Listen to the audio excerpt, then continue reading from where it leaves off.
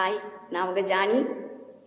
இன்னைக்கு இங்கிலாந்தில் நடந்த ஒரு நட்பின் இலக்கணத்திற்குரிய நண்பர்களை பற்றின கதையோடு வந்திருக்கேன். ஸ்கிப் பண்ணாமல் முழுசாக பாருங்கள். இங்கிலாந்தில் இருந்த ஒரு பள்ளியில் படிச்சுக்கிட்டு இருந்தாங்க ஜாக், நிக்கோலஸ் அப்படிங்கிற இரு நண்பர்கள். ஜாக் ரொம்ப கஷ்டமான ஏழை குடும்பத்திலிருந்து வந்தாலும் படிப்பில் மிகச்சிறந்தவன், குணத்திலையும் மிகச்சிறந்தவன், ரொம்ப நல்ல பையங்க. அதே மாதிரி நிக்கோலஸ் ரொம்ப குறும்புக்காரன், பொய் நிறைய பேசுவான். ஆனாலும் அவன் ரொம்ப நல்லவன் தான். ஆனால் குறும்புக்காரன் அப்படின்னா அவன் ஒரு பணக்கார வீட்டு பையன் அப்படிங்கிறதால அவன் குறும்புக்காரனாகவே வளர்ந்தான். அப்படி இருக்கிற சமயத்தில் அன்னைக்கு கிளாஸில் கண்ணாடி, எல்லாரும் முகம் பார்க்குற கண்ணாடி வச்சுருப்பாங்க இல்லையா, அதை போய் இவன் விளையாட்டுத்தனமாக உடைச்சிடுறான். உடைச்சிட்டு யார் உடைச்சாங்க அப்படிங்கிறத ஆசிரியர் கண்டுபிடிக்கிறதுக்காக ஒவ்வொருத்தரா எழுப்பி கேட்டுக்கிட்டு இருக்காங்க. அந்த வாய்ப்பு நிக்கோலஸ்க்கும் வருது. நிக்கோலஸ் அந்த நொடியாவது உண்மையை சொல்வான் ஜாக் எதிர்பார்க்குறான். அந்த நொடியும் நிக்கோலஸ் நான் உடைக்கல அப்படின்னு சொல்லிடுறான். ஆசிரியர் எப்படியாவது தன்னுடைய நண்பன் தான் உடைச்சான் அப்படிங்கிறத கண்டுபிடிச்சிருவாரு அப்படின்னு தெரிஞ்சுக்கிட்டு ஜாக் எழுந்து நான் தான் உடைச்சேன் அப்படின்னு சொல்லி தன்னால் சரண்டர் ஆகிறான் ஆசிரியர்கிட்ட. அதை கேட்டதும் பெரும்பால பல அடிகள் ஜாக்குக்கு விழுது. இதை பார்த்ததும் நிக்கோலஸ் கண்ணீர் விட்டு கதறி அழறதோட மட்டும் இல்லாமல் அந்த நொடி தான் போய் நான் தான் உடைச்சேன்னு சொன்னால் அது தப்பாயிடும்னு அமைதியாக இருந்துட்டு அன்னைக்கு சாயங்காலமே கட்டி தழுவி ஜாக்கும் நிக்கோலஸ் ஜாக்கு கட்டி தழுவி அழுகுறான். ஏன்டா அழற அப்படின்னு. இல்லை, நான் இனிமேல் பொய்யே பேச மாட்டேன், என்னை மன்னிச்சிடு, நான் தெரியாமல் செஞ்ச தப்புக்கு இத்தனை பெரும்படி நீ வாங்கிட்டேன்னு சொல்லி அவனோட ரத்தம் கட்டின இடத்தெல்லாம் பார்த்து மருந்து போட்டு விடுறான். அதற்கு பிறகு நிக்கோலஸ் மிகப்பெரிய நீதிபதி ஆகிறான். ஒரு கோர்ட்டில் அவன் என்ன சட்டம் கொண்டு வர்றான் அப்படின்னா, ஜனநாயக ஆட்சி வந்துடுச்சு.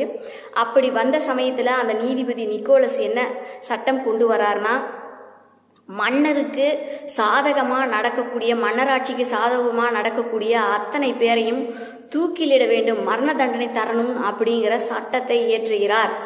அப்படி இருக்கிற சமயத்தில் ஒவ்வொருத்தரையும் அப்படி மன்னருக்கு சாதகமாக வரவங்க ஒவ்வொருத்தரையும் தூக்கிலிட சொல்லி அவரே சட்டமாக ஏற்றினதால யாரும் அதை செய்ய முன் வராதப்ப திடீர்னு அவருடைய நண்பரான ஜாக் குற்றவாளி கூண்டில் நிற்கிறார். என்னவா, மன்னராட்சிக்கு சாதகமாக நின்ன காரணத்தினால அவனுக்கு நிக்கோலஸ் தூக்கு தண்டனை கொடுத்தாக வேண்டும். அந்த நொடி அவருக்கு உயிரே போயிடுது நிக்கோலஸ்க்கு.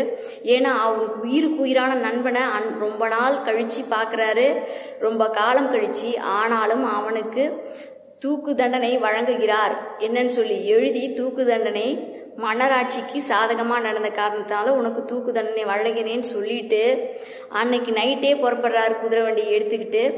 அந்த ஜனநாயக தலைவரை பார்க்கறதுக்கு, அந்த நாட்டோட தலைவர் பார்க்கறதுக்கு 2 நைட் ஆகுதுங்க. 2 நைட் 2 பகல் ஆகுது. போய் கடிதம் எழுதி வாங்குறாரு. என்னன்னு, என்னுடைய நண்பனின் தூக்கு தண்டனையை ரத்து செய்ய, இந்த சட்டத்தை இயற்றுனதே நீ தானே, அது எப்படி நீ இந்த தண்டனையை ரத்து செய்ய சொல்வா அப்படின்னு கேட்டதுக்கு அப்புறமா இந்த கதையை சொல்லி, நான் அவனுக்கு பெரிய கடன் பட்டிருக்கேன், அந்த கடனை நான் தீர்க்கணும்னா என் நண்பனை நான் காப்பாத்தினாதான் உண்டு, செஞ்சோற்று கடன் தீர்த்தே ஆகணும் அப்படின்னு சொன்னதுமே அந்த நாட்டின் தலைவர் அவருடைய உணர்வுகளை புரிஞ்சுக்கிட்டு மன்னிப்பு கடிதம் கொடுத்ததோட மட்டும் இல்லாமல் அவரை விடுவிக்கிற விடுதலை கடிதத்தையும் கொடுத்து அவரை சந்தோஷமாக அங்கிருந்து அனுப்புகிறார். அதற்கு பிறகு அவர் வர்றதுக்கு திருப்பியும் அதே 2 பகல் 2 நைட் ஆகுதுங்க. வராரு, சிறை சாலையை நோக்கி வேகமாக போகிறாரு. பாதாள சிறையில் அவரோட நண்பரை கைது பண்ணி வச்சிருக்காங்க. அவரை பார்த்ததும் நான் உனக்கு என்னுடைய கடனை தீர்த்துட்டேன் அப்படின்னு சொல்லி ஜாக்கை கட்டி பிடிச்சி அழுகுறாரு.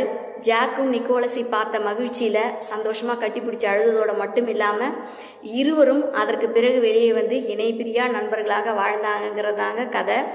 இந்த கதையிலேருந்து நமக்கு என்ன தெரியுதுன்னா, நம்ம நண்பனுக்காக நாம் உயிரையும் விடுறதுக்கு தயாராக இருக்கணும். அதே மாதிரி நட்பு மட்டும்தான் நம்பிக்கைக்குரியது. உறவுக்காரங்க யாருமே நம்பிக்கையானவங்க கிடையாது.